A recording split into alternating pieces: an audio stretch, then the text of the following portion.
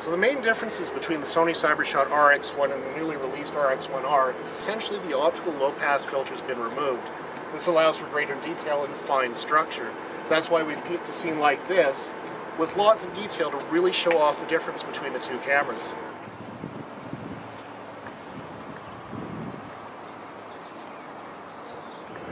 So to really compare the cameras, I have everything set manually. I have both of them set to 1/320th of a second at f11 and ISO 100. That way, when I go to compare them in the computer later, I know that everything else will be equal. Looking at the results from each camera, you'll notice the detail and sharpness is quite high on both. When you zoom into the images, however, you'll notice the extra detail and definition on the images from the RX1R. For example, it is now possible to count the spindles in the railing on the walkway beside the river. This is, however, at the risk of incurring moire with the removal of the optical low-pass filter.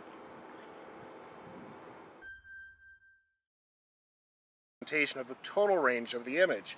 So as I change the values, as I overexpose the screen, we can see the histogram shift to the right. As I underexpose, the histogram will shift to the left. Now, if I'm shooting an image like this Edmonton skyline today,